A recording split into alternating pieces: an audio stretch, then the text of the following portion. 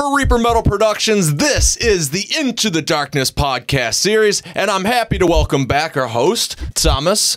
Thank you for being here. And if you've been following this channel, you'll know how excited I am about today's guest, and that is Rodney from Texas Devastation, the thrash metal band that has been the soundtrack to my youth, and I'm just never would have thought I would have had this opportunity to just get down and nerdy, because that's what we do here on the podcast, is it's a long format interview series, and we just like to dive in there and just have conversations, because you never know. So if you're into that stuff and you're like, fuck man, this video is just far too long, I gotta get on with my day, we have the audio series also available at ReaperMetalProductions.com, so head over there, and when you're there, there's plenty of great music to be had, as well as Redefining Darkness records. So and I always fuck that link up, as well as my cuts there. Yeah. What is that link again? Because it's not records.com. Oh, it's just Redefining Darkness. Yeah. Well, I just want to keep it simple. All right, good. Yeah. Clarify all that. Well, with all that out of the way, then let's dive in. And I'd like to think you've been following this channel and you're like, fuck yeah, because they just had Scott Burns on there and Rodney. Oh my God, I gotta know about that, because going not in chronological order. Right. It's relevant. We'll start from the top, the last album from 1991 at Morrisound Studio, which Scott Burns was the producer of.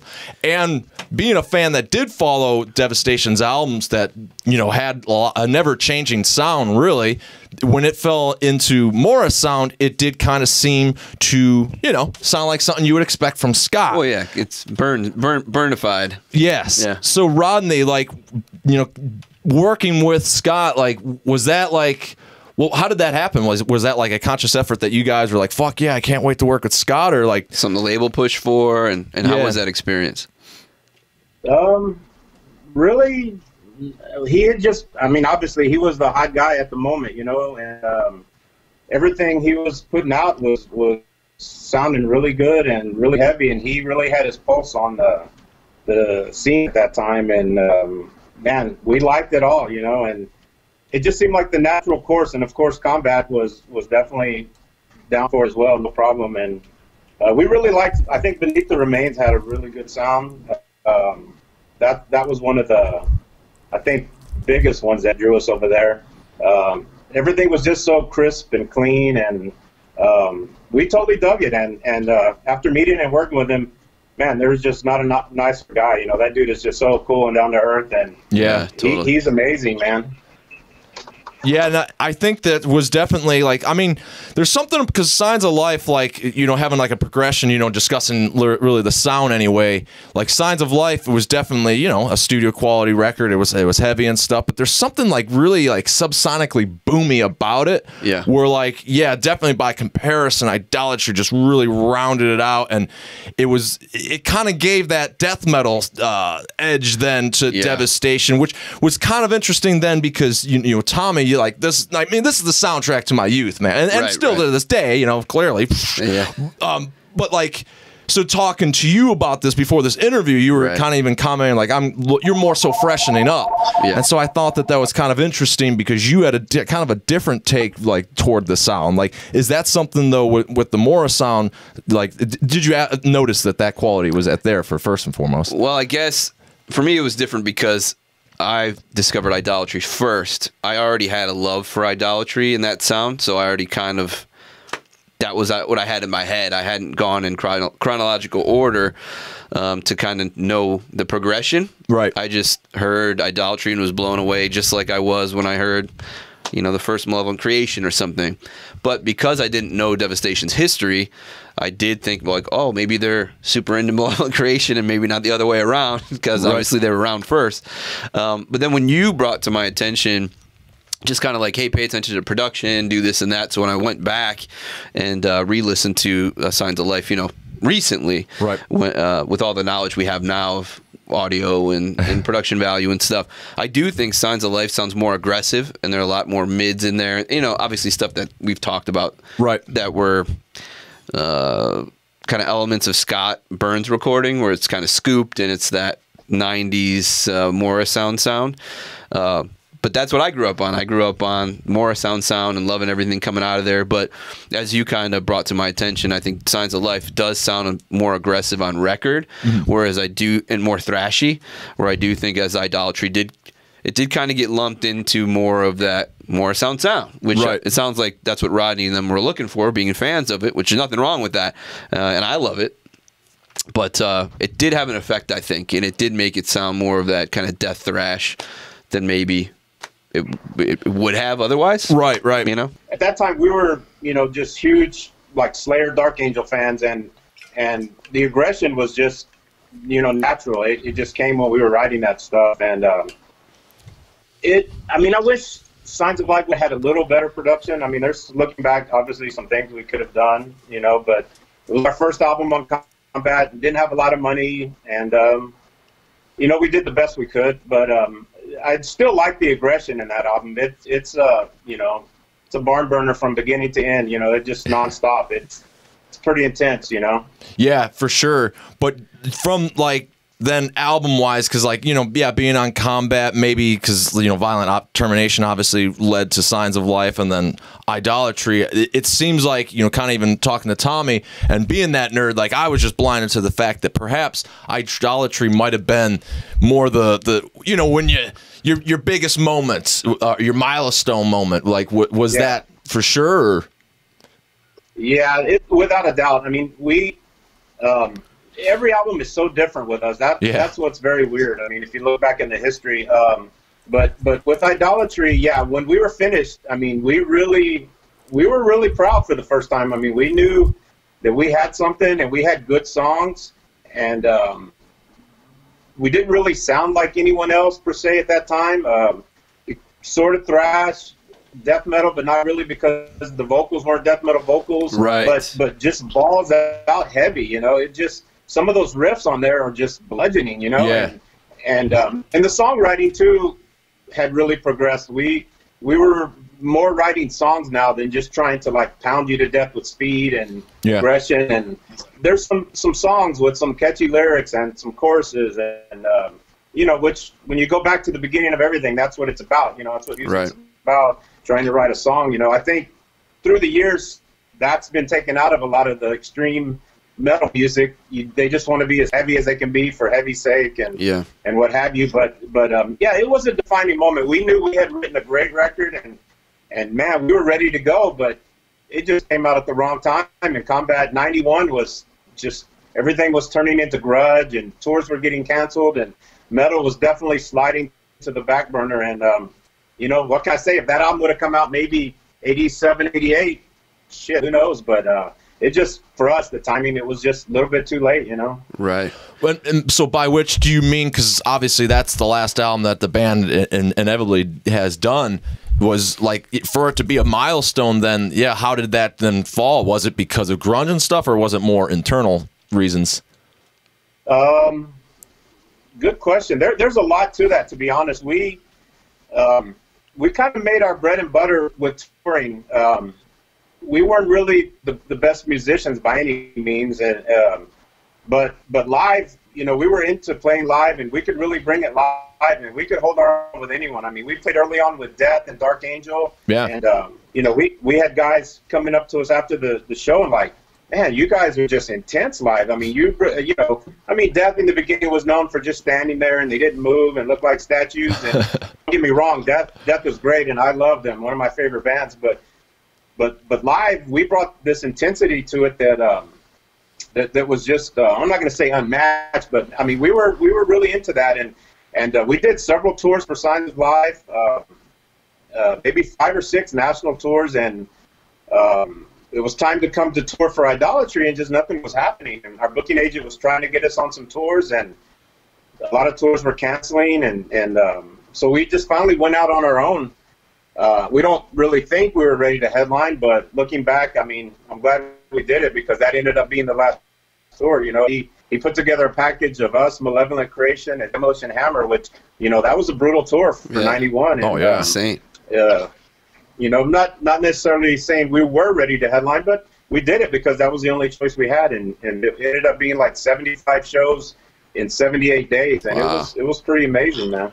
Well, it's, you know, and speaking of that, yeah, the intensity and all that, because on this channel there we post those old VHS tapes and stuff, so check them out. There's plenty to be had there, and Devastation's one of them. I want to say it's 1985 in Corpus Christi, and you know, this is before everything that you're describing, but even then it's just like, holy shit, like, how's your neck doing? Because after you watch that, it's just you know, windmills and stuff, like everybody, like just pure aggression. So like have you had problems with your necks though and stuff through headbanging through the years?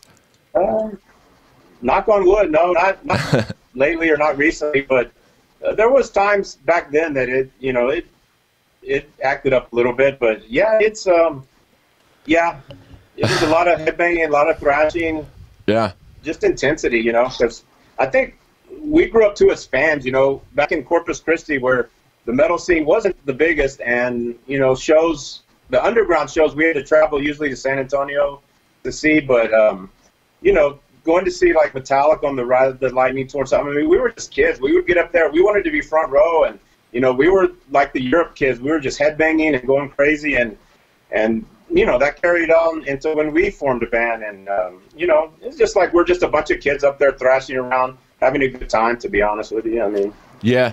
Well, one of the things I wanted to get back. I want to go back to that tour. Yeah, yeah. I actually read a cool interview with you, Rodney, preparing for this, and you had mentioned on that headlining tour with Malevolent Creation and Demolition Hammer supporting that you guys were in a van, and those guys were actually like on buses and stuff. So is that just because Combat wasn't giving tour support at that time, or were they just kind of stingy with the funds? They gave tour support, but it was very minimal, and it was like we were kind of always, to be honest, we were kind of slighted by Combat, because the dude who signed us was Scott Gibbons, who also signed Dark Angel. Right. So that was his, you know, he was into obviously intense, fast, aggressive music. Well, shortly after signing us, he bailed. He went to another label, I forget which one, but so like we're there, and you know, kind of like a foster band, you know, right. Who's going to take care of Devastation? Nobody really put a lot of time, effort, anything into it. So they did give us tour support, but you know, we would see other bands with, you know, big full-page ads back at the time in whatever the magazine was, Metal Maniacs, Rip, or whatever. And then, you know, we got a little quarter-page ad with somebody else. And even for Idolatry, you know, the promotion was very lackluster and very below average for something at that time. But yeah, that tour, we had a van, because Dave Burke, the guitar player, had a van. And yeah, there was no buses per se. That wasn't right. But yeah, Demolition Hammer did pull up in a big RV, pulling a trailer, and you know, so Century Media was definitely pouring money into them and helping them out, and then Malevolent was on, I guess, Road Racer, and they had a van and trailer too. But yeah, we were the headliner, and we were just, you know, 6 guys in a van, but you know, it didn't stop us. We didn't care. Right. You know, it's just all about playing live, whatever it took. You know, when you were talking about Idolatry and talking about, you know, how he kind of this whole death thrash thing, but the vocal approach was obviously always different. Something that I noticed since we're on Idolatry still is, even though obviously you were a precursor to this band, I noticed a lot of, like, at least personally, I hear a lot of Chuck Billy in the vocal. I don't know if he was an influence or like who influenced you, but I'd kind of like to ask you, your progression throughout the albums. Obviously, you got better and better and more comfortable, not being a singer, obviously, coming into it and just doing what you had to do.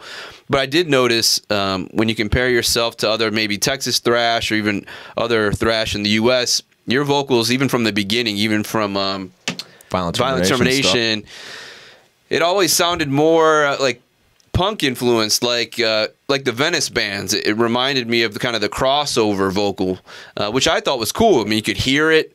It kind of had more of that DRI, Excel, Suicidal kind of vibe, especially at the beginning. And then obviously you progressed, and you were talking about writing songs and paying more attention to the vocals and the choruses and that kind of thing. So in 91, when you did Idolatry, obviously that was probably something that you were working on, but was it something that Scott Burns helped with? Is that something that you just developed on your own? And I guess explain more of that progression of the vocals from album to album. Okay. Well, if you want to go back to the very, very beginning, as it started out, Dave Burke and me started that. Well, Dave asked me to sing for this new band he wanted to make because, and like I was going back from Corpus Christi, there was no original metal bands except one, this band called Final Assault. They were like a Iron Maiden type band, really good singer, did the Jeff Tate vocals, and they were really rising, getting big in San Antonio. They were, Corpus. They were opening for, Metal Church, Yngwie Malmsteen. So he just up and quit right at their peak when they were really doing well and getting a lot of attention because he wanted to do something heavier, something more aggressive. And so he approached me, hey, I want to start like a thrash band. Do you want to sing? And I'm like, no, man, I can't sing. I never have. But I'll help you because I was helping Final Assault. I was helping them get the shows and stuff like that. I'll help manage the band. And he's like, well, dude, why don't you just try to sing? Because in this thrash, you don't really need good vocals. Well, so Dave was going from something that was established and doing a lot of good stuff to now starting over. So he was like, didn't have the most patience, let's say. Okay. So I look back, we didn't have the normal progressions I think that bands have when you start out because Dave wanted to really do stuff. I don't know if it was a competitive edge maybe with Final Assault or so he was like, just didn't get into the practice room and jam covers and stuff like that. And now looking back in retrospect, I think that was really kind of hurting me because I had never sang anything in my life, never once opened my mouth to sing. And so he's writing these original songs, and he's like, here, throwing them at me like, put some vocals to this. And if you go back to Violent Termination, the only thing I like about that album is the music, not the vocals, but the music was actually, there was a lot of original stuff on that album because it didn't really fit a mold. Some of it was really heavy, some of it was thrashy, some of it was just bizarre. I mean, Dave always had a special way of writing. So he's giving me these songs, put some vocals to them, and I don't know what to do. I mean, yeah, there was some hardcore influence. I mean, I loved like Cro-Mags, I loved DRI, early COC. These things I did love, but so I'm just not knowing what to do, and that was the result, to be honest with you. I wish we had spent months and months doing covers of Metallica or Slayer or Holocaust, Witchfinder General, so I could maybe develop some sort of style because I had none. And there, you see, so that was going into that recording of Violent Termination was our very, very first time in the studio. Like the 2 demos we put out before that, they're just us practicing and our friend coming over with the boombox, holding a mic, total old rehearsal school tapes, style. So those are about as low rent as you can get. And if you listen to them, you can tell that. But so here, now I'm in the studio and, we got these original songs and I don't know what to do. So I'm basically trying to tell you why the vocals are shitty and they suck. But so then going on to Signs of Life, I got a little more comfortable. The aggression was there, so I could feel more like there was a need for maybe a lot more yelling and screaming type stuff. But still, like, I can't carry a tune per se like Bruce Dickinson or anything. So, again, making the best with what I had.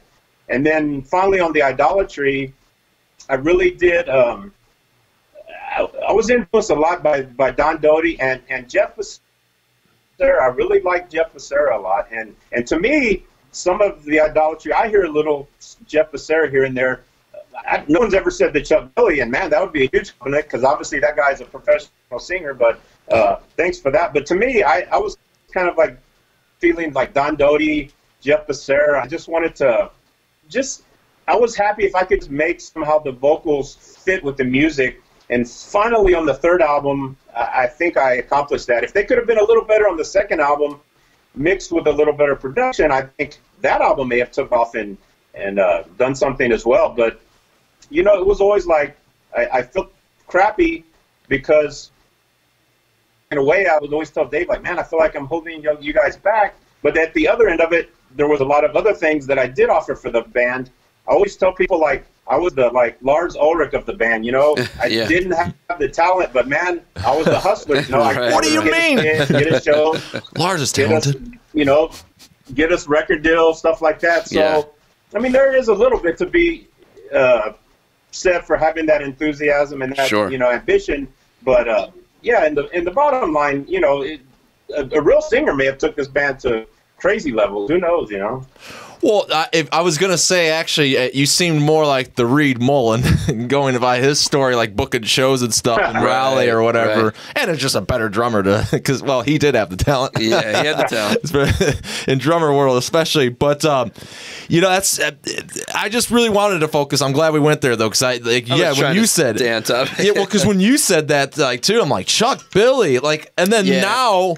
Like I can kind of see it where then Rodney just said Don Doty. I'm like, I can kind of see that because I never thought about it. I just like it's his devastation. Cadence. It's like his cadence. Like you could tell he's like really paying attention.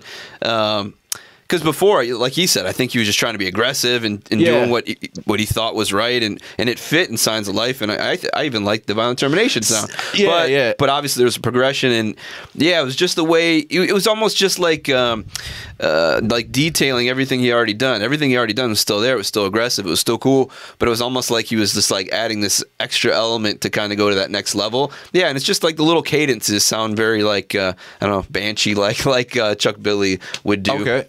I was just a huge Testament fan, so it's easy for me to I can see it, but I think that's what the point of like what the character is. It is like I can't put my finger on it. Right. It's unique in every aspect that can be categorized as something else. You know what I mean? But when you put it all in a grinder and shake it, it's just devastation vocals. Right. And then you get each album something different. And so we have kind of said stuff about Signs of Life, and definitely because we're there, you know, chronologically in our conversation, Violent Termination. You know, from the sound up, there's just something very primitive about it, and very there's just there's a weird like disconnect almost like between like you know like when you listen to an album and it's like full of like lyrics and thanks lists and you know band photos. I think it like pulls you in, and it has those, but somehow there's like a disconnect for me. I don't know why. I just think, and it might be the cover, because that's really just at least where I want to go. Like devoid of anything I just said there is because on Idolatry you see it and it's a drawing, where on Violent Termination. Like you would think, okay, cool, you can come up with a mascot. Where Violent Termination's like a freaking National Geographic photo of like a skull or something. It looks brutal. It looks like, and maybe that's the disconnect because there's something like just kind of like I don't know, mysterious, visceral, like about it. So first off, like where the hell did you get that cover? That's funny. So in going back to Corpus, obviously where we're from. After we started, about a year later, a punk band came up called Anchor Watt, who later got signed on Death Records, Metal Blade, what have you. And we did several shows with them. They were cool guys. And Danny Lohner, friend of mine, lived like 2 streets over from me. I don't know. I was at his house one day. I don't know if Anchor Watt was practicing or we were just hanging out, but he had this picture on his wall, and it was that picture of that skull. And I was like, wow, man, that's intense.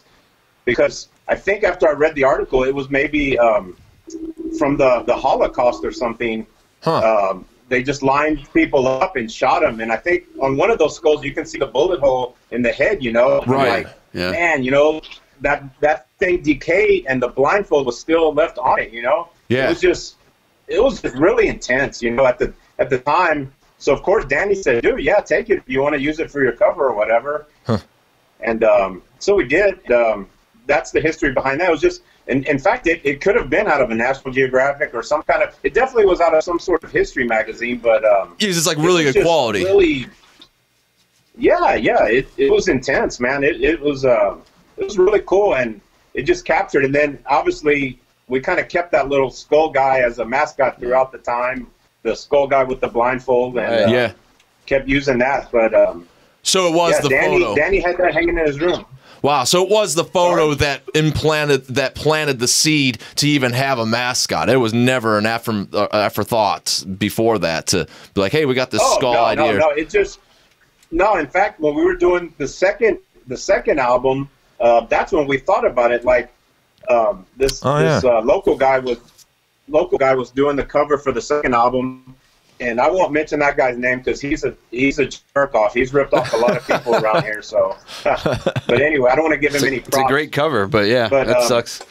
So when the cover was, when it was kind of done, and we were like, hey man, it'd be cool if you could kind of like make that dude laying across the thing make it like he was opening up this scroll and it had that skull from the first album, you know? Just, I don't know, for shits and grins or whatever, but so he put it in there. And on the scroll, Dude, I never fucking noticed that. That's Really? what I was saying, like, what are you talking about? And I'm like, holy shit, there's something on that scroll. I never fucking noticed that. Yeah. Let me hold it up on It's that like camera. It kind of tied in with, because that Signs of Life song was about, you know, some futuristic end of the world bullshit, and it's kind of like this guy, as he's that's when he died, as he's reading that, and he sees that skull, which represents past history, you know. So it kind of ties in, you know. That's pretty cool. Obviously, no one got it if he did it. So anyway, Craig missed it completely. No, because I did. I mean, I did have a conscious effort of thinking, because like my. Yeah, Violent Termination was the first Devastation album I heard. I don't know if it went in chronological order from there, but definitely when I saw Signs of Life cover, I did wonder what the hell happened to the skull guy, because I at least knew about, okay, so maybe I at least knew about Idolatry then, to know, like, hey, it's been on that cover, why it's not in there, but then to have it thrown in there, okay. I don't know, I guess it was always there, so I'm just the moron. But it's cool that you, like, you were thinking what I was thinking you should have done, and you still did it. Right, little more subdued, kind of subliminal. Yeah, it's cool. Yeah, but it was even like on the So hold on a second though, because I'm more and more confused then about these demos. Because first off, I got 3 of them here, and then Contamination. I already know that this is not like in the order of like pre-album. Like this is between before Signs of Life. Yeah, but it's then after Violent Termination album. Yeah. But then if you didn't have the skull guy, well then what was up with Destined to Death? Like it's not the skull that we saw. Well, I guess you were already thinking skulls. Yeah, it's a skull, but no blindfold. You know, it was before we saw that picture. But you know that logo is I don't know, almost Dave per se getting the Destruction album and tracing the skull. You know, it was like it looks like it. Yeah, it's exactly it. It is it. Oh wow. Yeah, I've never seen this actually. It is exactly Destruction. Oh, here, let me. Yeah, it's. Oh, there you go. In like 1985 or 86, whenever that was Infernal done. Overkill, right?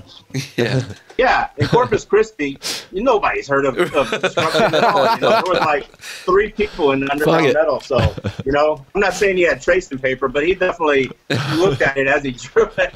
That's pretty cool. It's evident now. But yeah, another thing that went over my head that's not even remotely. So, Rodney, were these the rehearsal tapes you were talking about? Is this just boom boxes in a room? That's nothing more than practicing. Like the Destined to Death, those are the first 5 songs we ever wrote. Then the Violent Termination demo, or the next, I don't remember how many are on that one, 5 or 6. Those are the next 5 or 6 songs we wrote, and then out of those we picked what we thought were the best to make the album.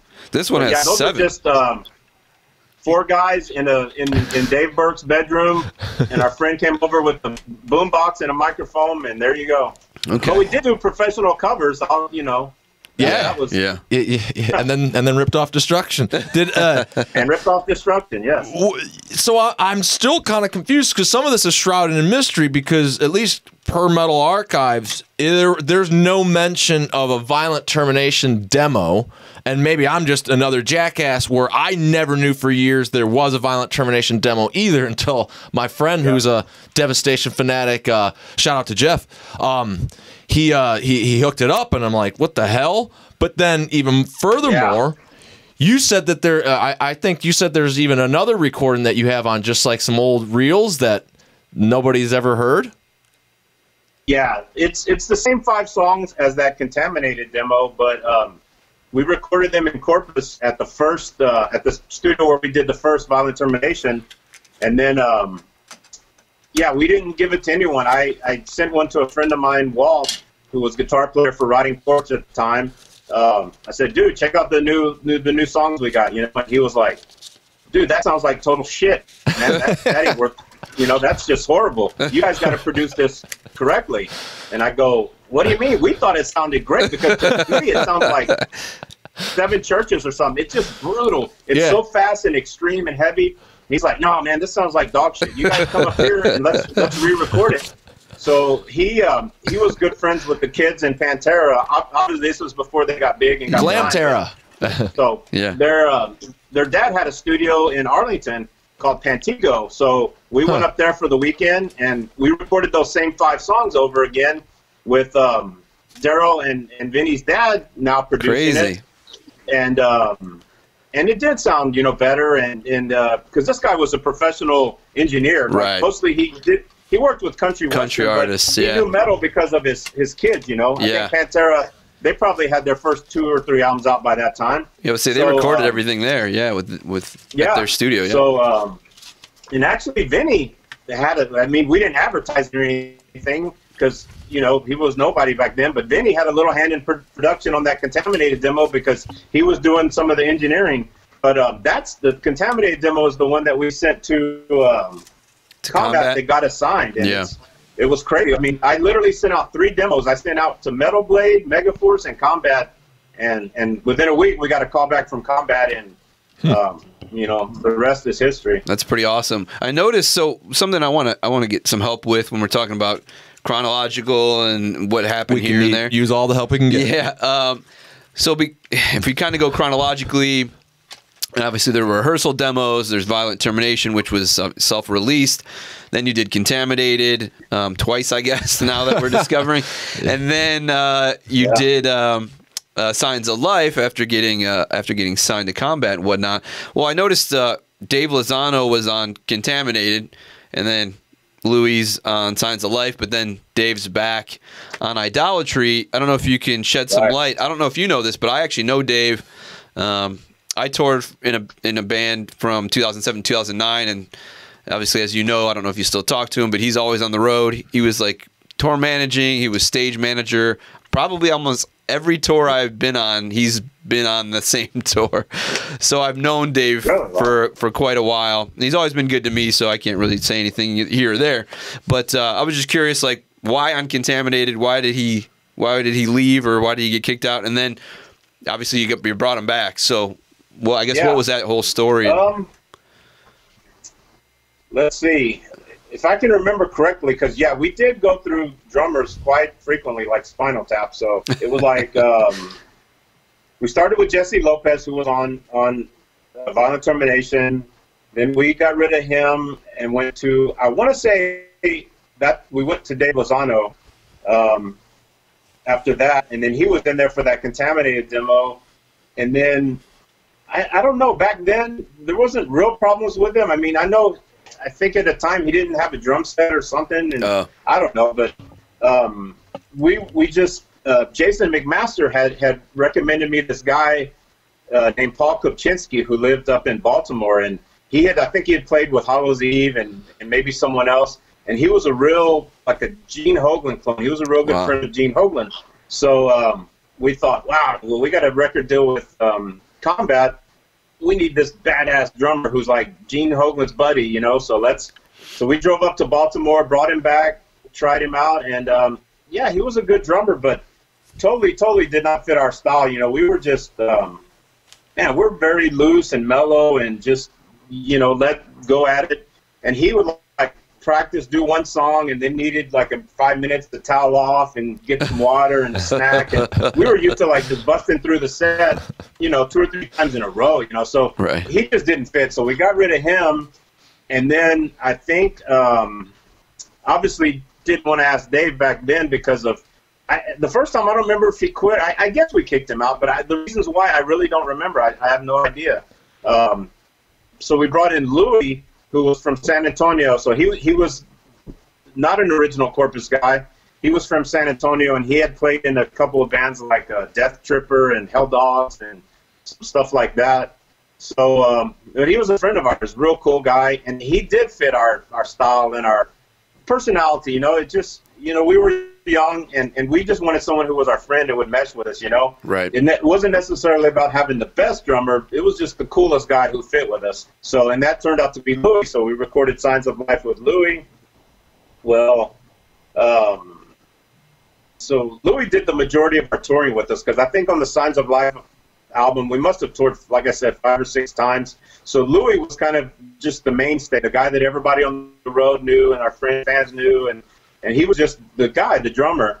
But then for some reason, Louis, when we were writing the Idolatry album, I'm not going to say he wasn't comfortable comfortable or he wasn't, but like the music was definitely going up a notch. It was getting better and more professional, and everything was going to be. And then he heard we were going to be recording with Scott Burns, and I don't know. I'm not saying if he wasn't ready for it or didn't want to do it, but he just like we're all the best friends, but he just backed out and said, guys, I just maybe get somebody else to do it. Wow. And then so we're back to that level, and then we thought, well, Dave was always a good drummer. He was solid, and he could really put off.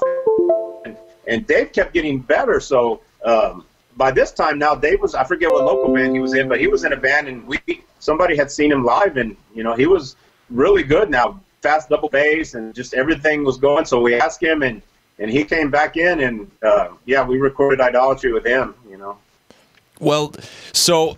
you talked a lot about a bunch of really, seeing people that would comprise what is really the Texas scene. And I think it's proper to say Texas scene rather than like specific cities, as, well, states get weird, but you got specific things like, Florida death metal, Swedish death metal, and stuff like that still is just as broad. So I think it's appropriate to say Texas scene because... you just kind of described like the Pantera guys like helping record, and then obviously Devastation is entirely different. Anchor What, then Rotting Corpse, like all these bands are just so drastically different. Rigor Mortis, yeah. Like it's all just so drastically different. Yet it's all very much the scene mentality. It's everybody's like kind of rooting for each other. That's why Pantera guys they're doing what they could do. They record and like they're all playing a part, so it's very much still a scene, but it's just so diverse. Like, what do you... Texas is like a goddamn country, man. Those cities are far apart. Well, do you think it's that dynamic of Texas that... Well, do you even agree with that statement, for one? And do you think it's the dynamic of Texas being so vast? Right. No, I 100% agree with that. In fact, I used to tell people, like, when all this was forming, obviously 82, 83, the first wave was Metallica, but then after that, the 85, 86 time, Exodus, Testament, all that, the Bay Area, it kind of had a sound, that Bay Area sound, and New York sort of had a sound, the Overkill, Anthrax, whatever. Right. But I would always tell people, man, Texas was so diverse. You have, Balls Out, Thrash, Rotting Corpse. You have Pantera, what they were doing at the time, more or less was Def Leppard glam before they got heavy. Right. Yeah. Then you have Hellstar out of Houston. Yeah. Phenomenal for traditional metal, But then you go like to Austin, you got Watchtower, and you can't even put word on what Watchtower was doing. I mean, it was like Rush meets Angel Witch meets, whatever. It was the most technical stuff anyone had ever heard. Yeah. And but yet it was a big scene, and everyone was all together. There was definitely shows, the Watchtower, Devastation, and Rotting Corpse, or Hellstar, San Antonio Slayer, and The Offenders, which was an old punk band from, so San Antonio really, Texas really was diverse, but we were also unified, and there was never a feeling of competition or never a feeling of anything. Like, I find it super strange that in the small city of Corpus Christi, which, was only 200,000 people in 1986, there was 4 bands that got signed to underground metal at the same time. We were on Combat. Anchor Wat got signed to Death Records, which was a subsidiary of Metal Blade. It was their hardcore division. Final Assault struck a deal with Azure Records. They got this real rare shaped picture disc out that's rare as hen's teeth. And then even in the later 80s, like maybe 89, Annihilator signed to Wild Yeah. Annihilator with the different spelling. Yeah. So, like, out of that tiny city, you had 4 bands that were on, decent underground labels, and very strange and bizarre. And yeah, all of us played together, did shows together. There was never any animosity or anything. It was great times. But the diversity is key. It was, none of the bands really sounded alike. From Hellstar, Rigor Mortis, Pantera, they got their own sound. But there was like the thing that I think the thread that really did kind of bring you all together was that aggression and that intensity. And not to say that the Bay Area didn't have it or whatever, but Texas is just different. You almost had like this death thrash before death thrash. So you guys took it to a different level, whether you're talking Rigor Mortis, even Watchtower. Maybe they didn't go that direction, but they pushed the boundaries far in a direction. Oh, yeah. And so I think Texas, to me, was always more extreme one way or the other. But you had mentioned, I think in an interview, something about McAllen being pretty wild. I've actually played down there too. It's pretty. It's like a different place. It's like you're in Mexico. It's so far down. But that's a key word. Was there a band from McAllen that had come up, or that was kind of in that scene too? There was a death metal band. Maybe Craig knows, or one of the brothers, because I know Jamie always tells me you guys are the death metal gods. But there was a band called Severance from down there. Yes. Remember them? Yeah, I was when you were just saying Annihilator, wasn't one of the guys in Annihilator for Severance? Or am I thinking of Sacrament? Oh no, that was, well, they had a band called Syntegrity later, but Severance was Sufferance. Sufferance. They had a demo out. That's what I was thinking of. I don't know Severance then. Severance, all the guys were from McAllen. Wow. Oh, okay. Yeah, I don't know that one. I was thinking of Sufferance. Yeah, they got that one demo tape, and it's got like the drawing of the dude like ready to behead somebody on a log. Okay. Dude, that one's fucking McAllen, brutal too. Yeah. Dude, that's a heavy fucking like. Dude, the vocals on it are just fucking extreme. Like for thrash. Yeah. Man, you want some pissed off vocals? That guy, he's not happy on that day. So, who was the band? I guess that paved the way. Was it?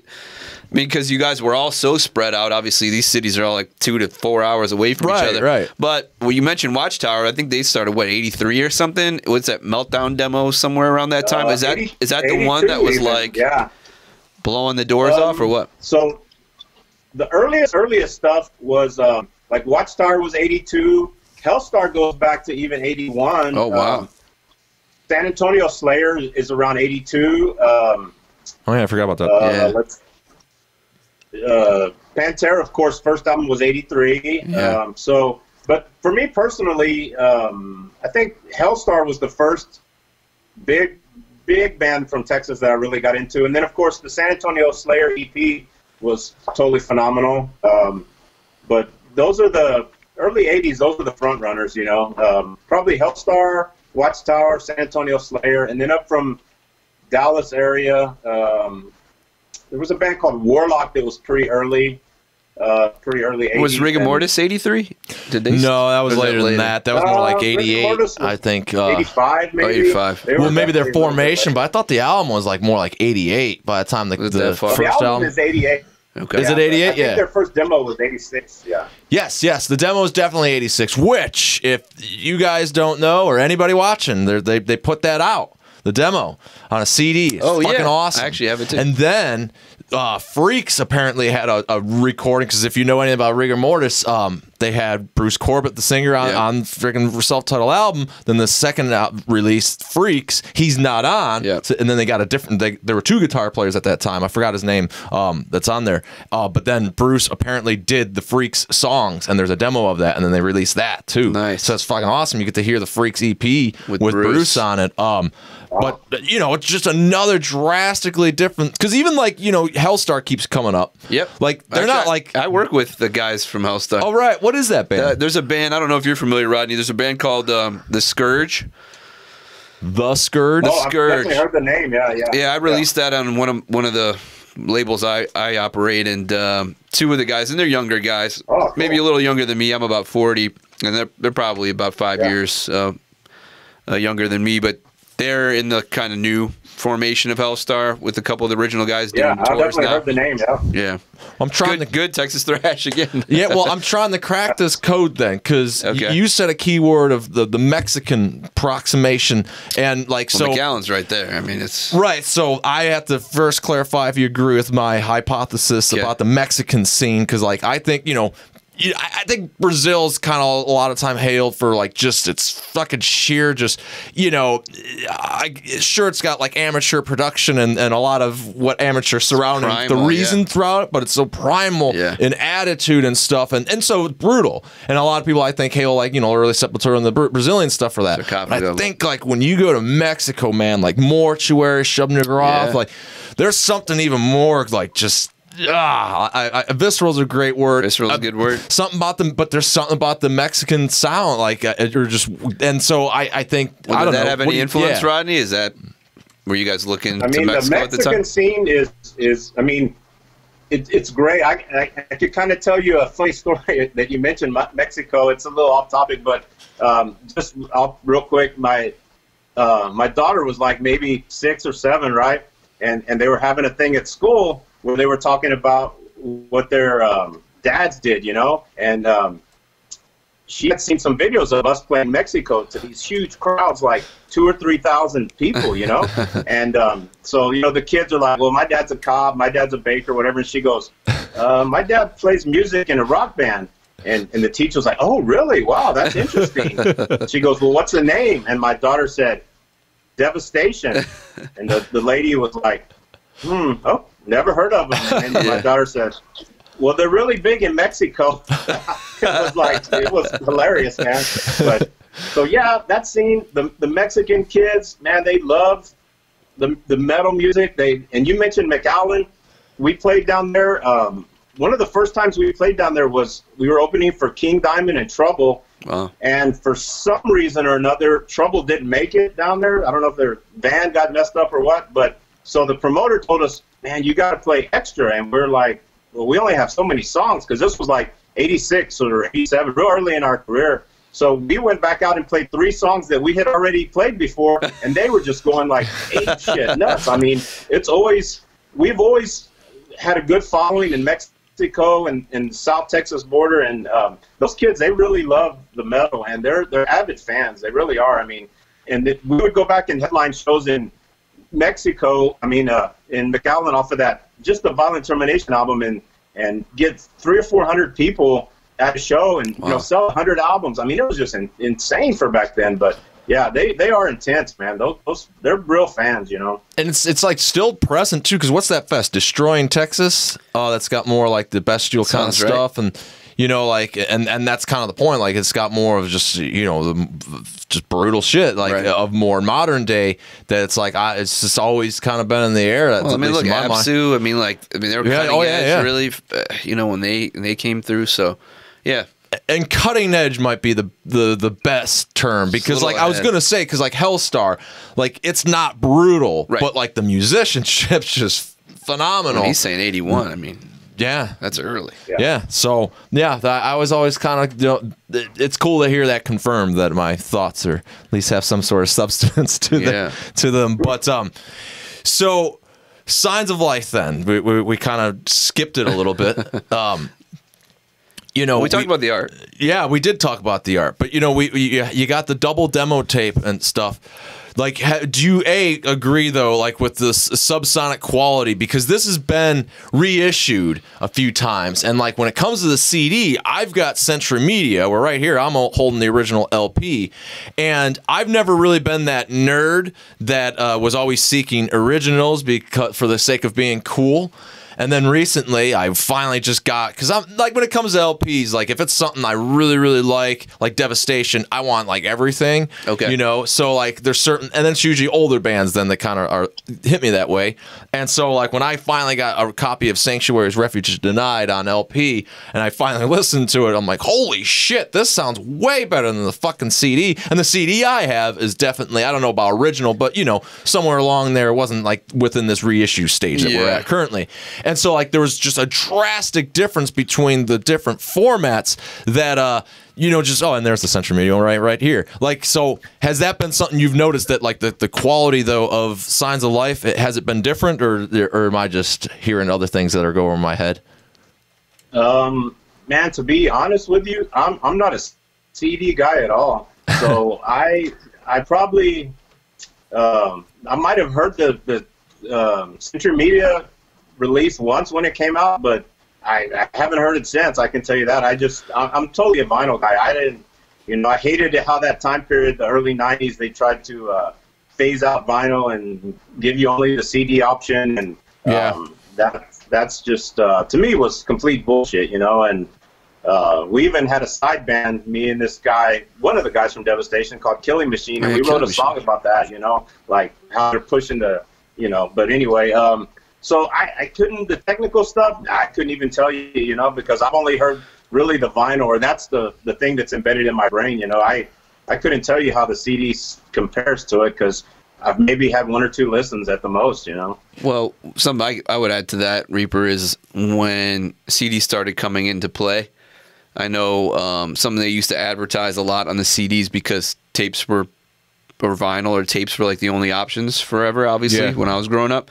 And so when CDs became a thing, and obviously I didn't get CD player till way late, they would say how like, oh yeah, remastered sound for CD, or so it almost reminds me of how it is today, where you got to now remaster for vinyl, because everyone's doing 16-bit, 41, hertz or whatever, for CD and whatever CD quality, and then you got to master for vinyl and do what you need to do, really get double the bass mono, all that. I think it was the same thing then. I think they were saying, hey, look, we can make this sound so much better on this format. Check it out. And I think they were like going to those means of like remastering it just for CD, or what I'm saying? Right. Well, then even more so than, that's fine and dandy that, so we just described how Century Media has done that album. And then, Idolatry was interesting too, because that was, being probably like we said, the milestone and having the bigger label, like when it came to reissuing that, then you guys, I think it was more of a self reissue where it's got a different cover. It's got, 2, I think, live bonus, or aren't there like studio re-records of songs on there? Or what was their story behind that? Yeah, you're talking about that 2008 reissue. Yes, that pretty much was done by us because that was a brief moment in time where there was more or less a reunion. I don't even like to acknowledge it because it turned out so piss poor. But I was going to ask you about it. I saw articles like about in 2008 where you were talking about it.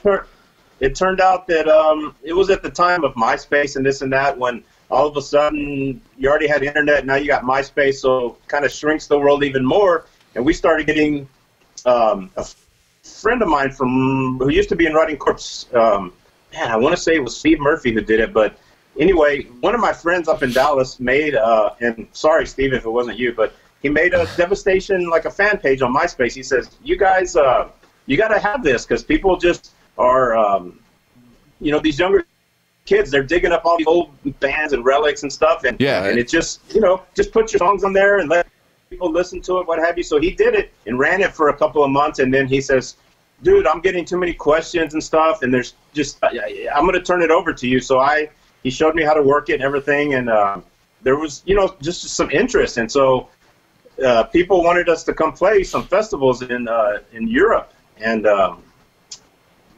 at first it was like, whatever, that ship has sailed.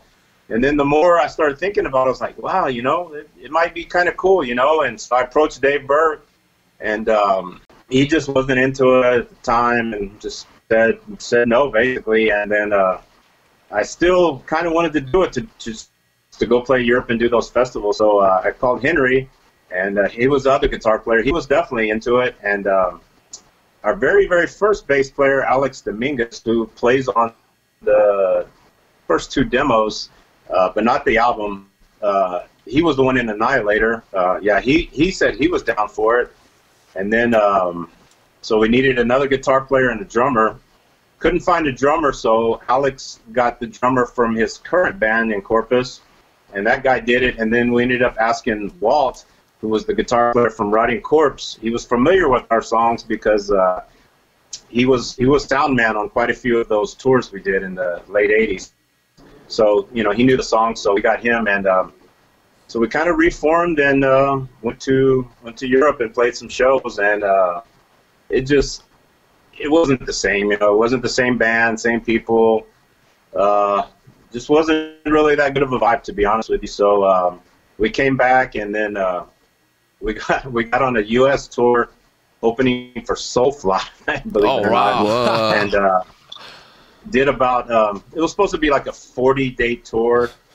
After 10 shows, Alex quit and went back home, and then after a show in Flint, Michigan, I said, that's it, I quit, and I went back home too, and that was it. It just wasn't it wasn't good. It wasn't feeling it. The band didn't have the energy it used to have. Wasn't intense live like it used to be. It was just and I'm all for it. It has to be real, and right. Too many bands get back together and reform just to do it. I don't know if it's for the recognition or publicity or to fulfill something, but it just, I mean, I'd say 1 out of 100 can recapture what they had right. 70s or 80s and it's just, you know, why do it if you're just going through the motion? So yeah, it didn't last long at all. But in that time period, we knew how great Idolatry was, and maybe a lot of people didn't have it and would like it. So a buddy of mine has a label called Rocket Drome out of San Antonio, and we talked with him and worked out a deal. He reissued it, and we took some to the shows and sold them and, you know, what have you. But it was just trying to get Idolatry some more exposure, because when it came out at the time in '91 with Combat, like we already talked about earlier, it was just a piss poor time for metal, and we thought, hey, maybe with this resurgence, you know, people would be into it, and it sold some copies, but, you know, whatever. But that was the deal with the reformation in 2008. So this is kind of taking a topic elsewhere, but it's funny you mentioned Soulfly and Max and whatever, because didn't you guys do the first Sepultura tour, their first time in the U.S.? Yeah, we did. The Beneath the Remains, their first time in America. Yeah, it was that'd been crazy. Sepultura, Faith or Fear, and us. Yeah, we did that whole tour with them, and obviously became good friends with them. And you know, still to this day, every now and then we see them. But yeah, we did do their first U.S. tour. That's awesome. You are correct. Yeah.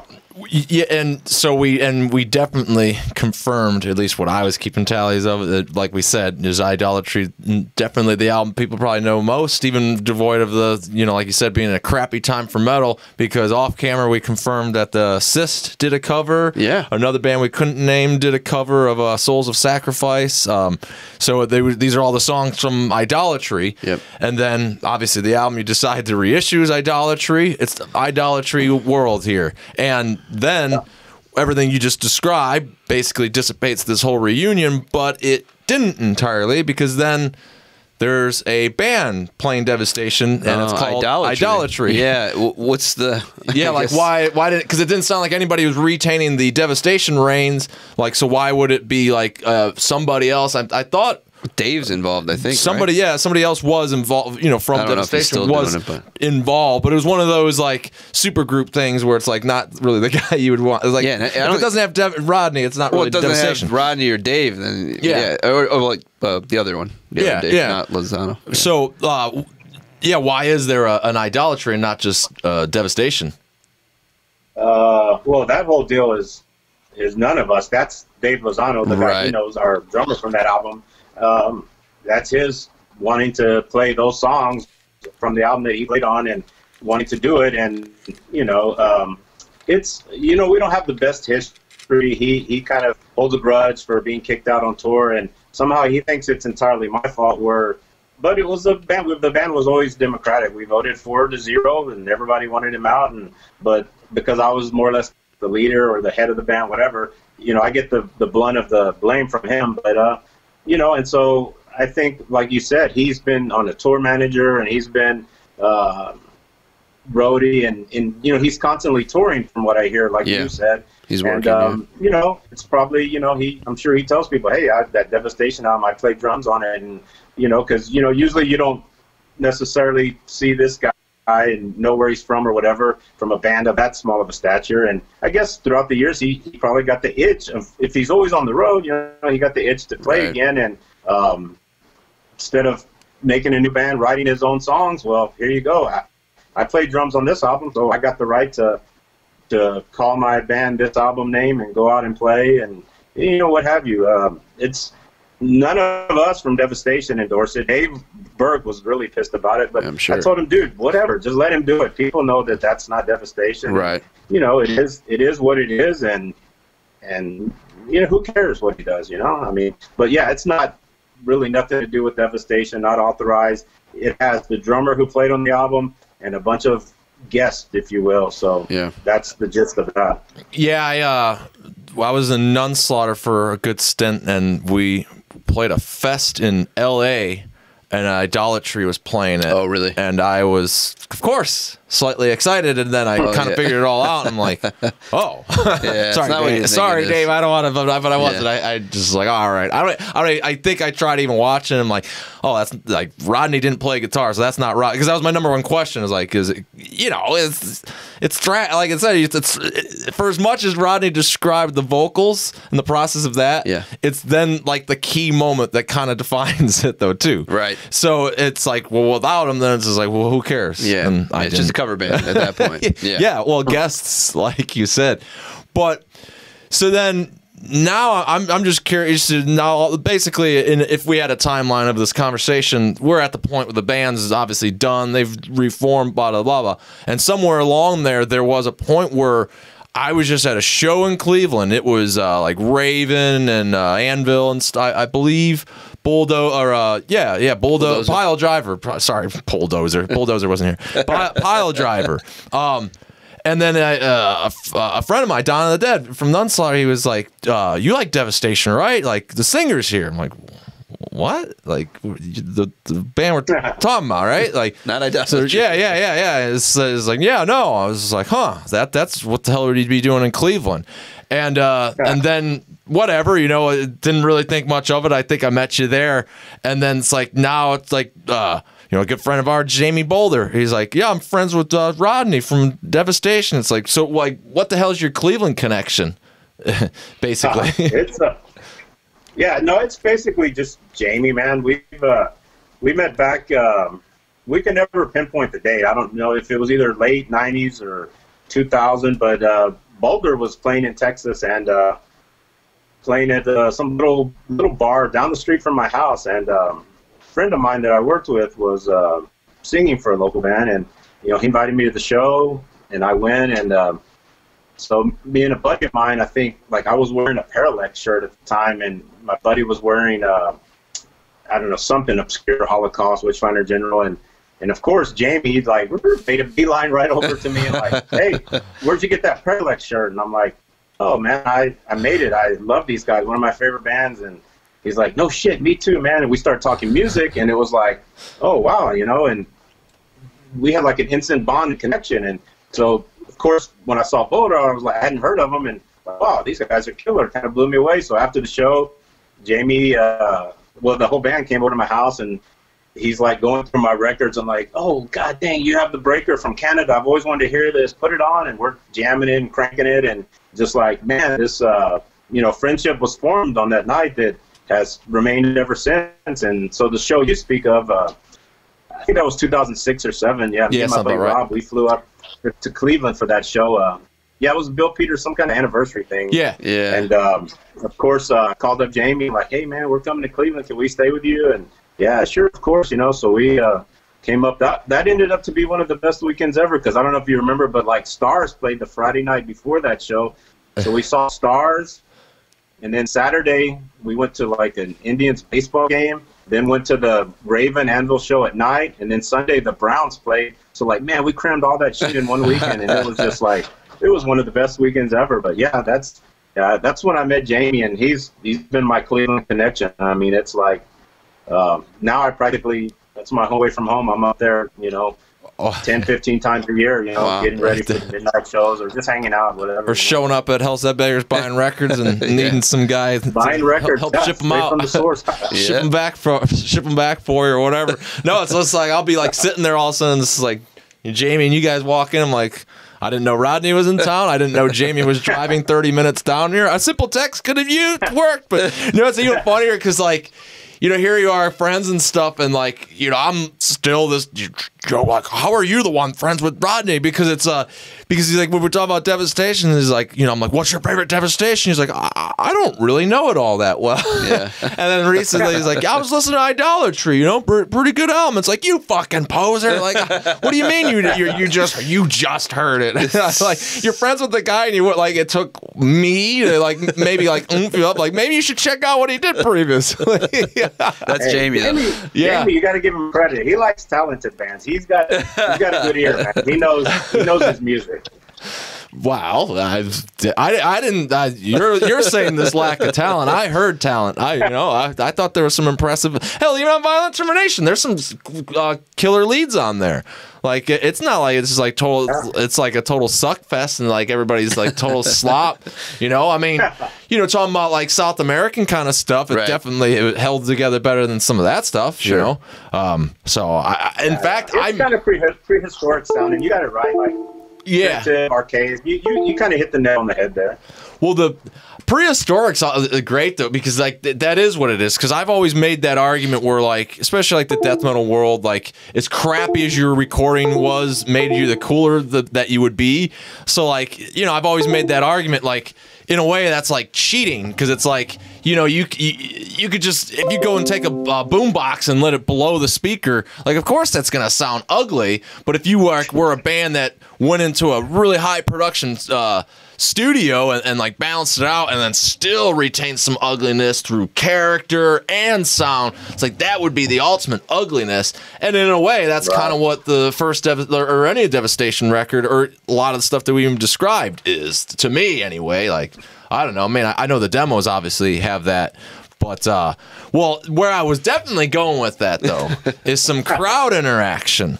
That, here we have Idolatry is available, Signs of Life is available, and then I guess if you are special enough and you can get a hold of Rodney and he'll look in his closet, he might find you a Violent Termination LP like he did for me, which is fucking sweet, and I've misplaced it in the organization that is now unorganized. He just moved. Through me moving. Yeah, he moved. Well, I was going to bring it, though. I was going to bring it here. I had to complete the set, but, the demos where I was able to find. So, so we put it all together, though. You got Violent Termination that needs to be reissued, so an album.